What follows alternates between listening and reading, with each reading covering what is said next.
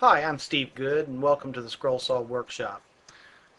Please visit my Scroll Saw blog at www.scrollsawworkshop.blogspot.com. Many of the videos that I make about scroll sawing or using Corel Draw to create scroll saw patterns come from questions that I receive through email off of my blog. And tonight's video is exactly that. A couple nights ago I posted a video demonstrating how I use clip art that I've created to put together scroll saw patterns and to make that process a little quicker and easier. And I went through the process of building a real simple pattern using some of this clip art that you see on the screen here. And I talked about this royalty-free clip art book that I sometimes use to get shapes out of, and explained that what I would do is go in and trace these images in Corel Draw and then use these pieces of clip art to help build the pattern. Well, I had an email from Diane, and she was really excited. She had just purchased her Corel Draw, and she was anxious to get started building some of her own patterns, and she liked the idea of using the clip art to make it easier. But one thing that I didn't explain in that video is how to trace this clip art. So I went back through some of my past videos, and one of the first videos I did for the site talked about creating clip art with Corel Draw, and I was just going to post that link to that video to her, and I wouldn't watch the video because it had been several months since I had made that particular video, and I didn't like it. I didn't do a very good job of explaining it. I didn't show all the features that you probably are going to want to use to create this clip art. So I thought I would revisit that subject and go ahead and trace one of these small clip art files here and show you how I do that. So that's what this video is going to be about. So what I'm going to do is this page right here again is a scanned in page out of a clip art book, and I'm going to zoom in on one of these small pieces and go ahead and show you how I trace it. So I'm going to select my magnifying glass, and I think I'll choose this one right here because it gives me the ability to show you a couple different techniques. So I'm going to scan this small image here, and again, this could be a photograph, it could be, as in this case, clip art, files that you get off the web, files you get out of books, or pictures you get out of books. So just about anything you can get into Corel Draw, you can trace it. I trace all of my patterns using the pen tool. So what you're going to want to do is go up to the flyout up here with all the different drawing tools on it, and what we're going to do is select the pen tool, which is the fourth one out in this flyout right here.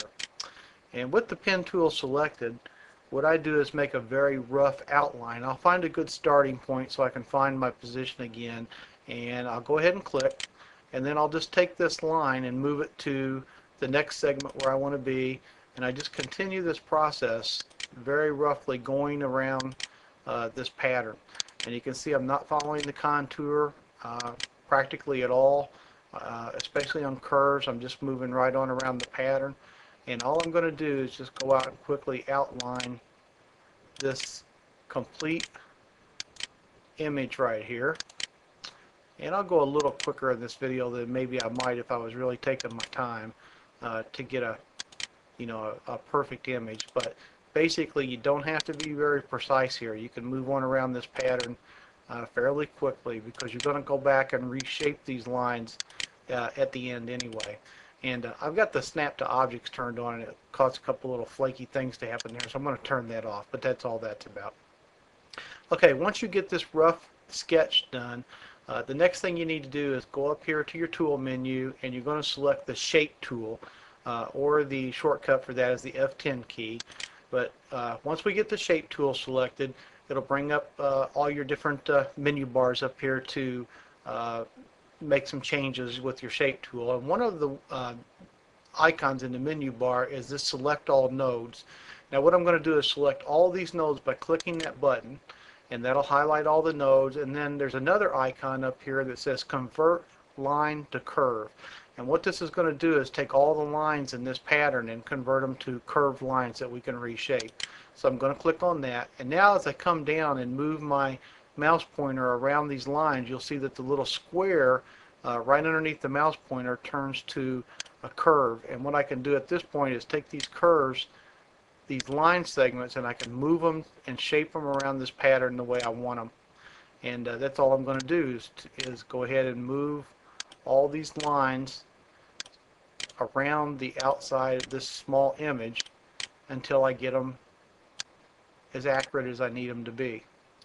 So you want to definitely go to all the curve sections, and what we'll do at the end of this video is we'll go back and fill in this particular pattern with a solid color, and that'll allow us to see how we've done on the curve. So right now I've got it traced pretty well. I'll go over here and just select a red color, and we can see, okay, I've missed here a little bit. So what I want to do is reach in and grab that and pull it out a little bit. And basically you're going to take your time and get these shapes right. Now I'm going to go ahead and make this transparent again, and you notice one thing that we haven't done is we don't have this cutout here in the middle. So again, I'm going to go to my pen tool, or in this case I could just use a circle tool, but I think I'll use the pen just to show you how to do it. And all I'm going to do is go around the inside of the circle and create a little square. Again, I'll go back to my shape tool. I will click on the select all nodes. I will click on convert line to curve, and now I'll zoom in on this a little bit to get a better look at it. And with my shape tool selected, again, I can move this out to get it to fit this particular shape. And you can see this one node right here maybe is a little bit too far over to the left, so I can move these all around. And as these nodes are selected, you'll see I have these handles that I can pull in and out to reshape these outlines. So you're going to want to do that. Now, once I get this drawn, the circle inside here, we need to cut it out of the shape. So what I can do is go up to my select tool, and with that interior shape, I'm going to hold down the shift key and click on the other shape, and that'll select both of them, and that'll bring up this icon up here, the back minus front. And when I click on that, you didn't see anything happen, but what it did is it cut this small circle out of the rest of this pattern.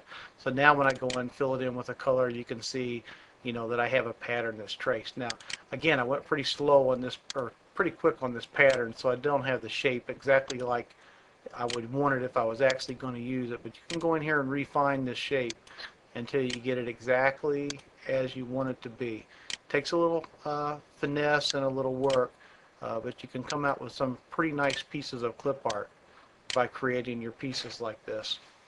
So now once I have it traced, this image is now vectorized, so I can reshape it to any size I want. So obviously I can come over here and make it just as big as I want it to be, and I can add it to my collection of clip art.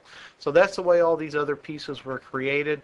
Again, I do this with clip art. I do it with photographs, anything I need an image of. And then what I'll do is I'll just save this document.